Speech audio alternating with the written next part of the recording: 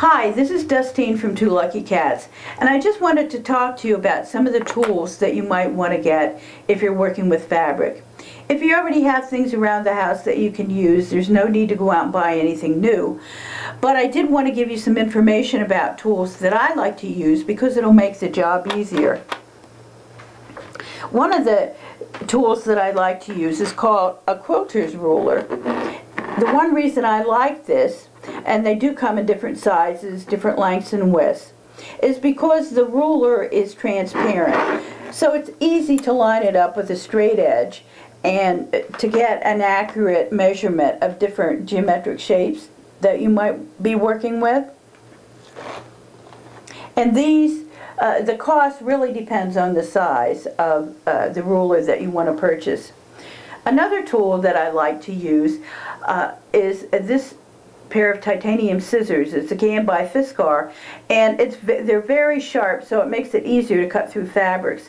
The only thing you want to be concerned about is if you have children, you want to make sure that they don't get a hold of these because they are very sharp scissors. They cost about $16 a pair. Another pair of scissors I like are these 4-inch curved blade scissors, again by Fiskar, and they're really convenient to use if you're cutting out different shapes or appliques that have curved edges. Using these scissors really make it easier to cut accurately.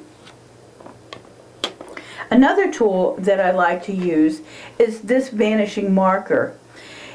If you're working with felt where you're not going to wash the finished product, it's really much more convenient to use the vanishing marker to trace your patterns with.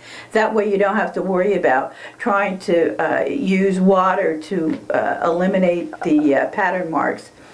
You can also choose tailor's chalk or chalk because you can always brush those lines away when you're done.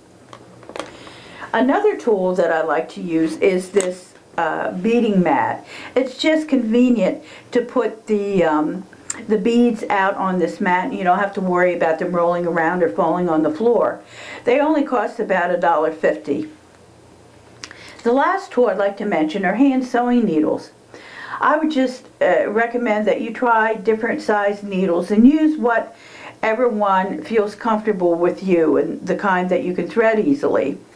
There's two things I would like to point out, and that is if you're working with very lightweight fabric, you don't want to use a needle that is very thick because it'll leave holes in the fabric. If you're working with felt, it really doesn't matter. The other thing is, if you're beading and you're using small seed beads, you have to pick a needle that has a small enough head to fit through the middle of the seed bead.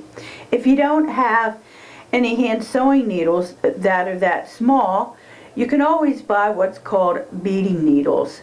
They come in a longer length or a shorter length, and I personally prefer the shorter length because the longer ones are very thin and they tend to bend. And since I usually only bead one bead at a time, it's just easier to use the shorter needle. So anyway, I hope this information will help you if you need to go out and purchase some tools to use in making your projects from fabric.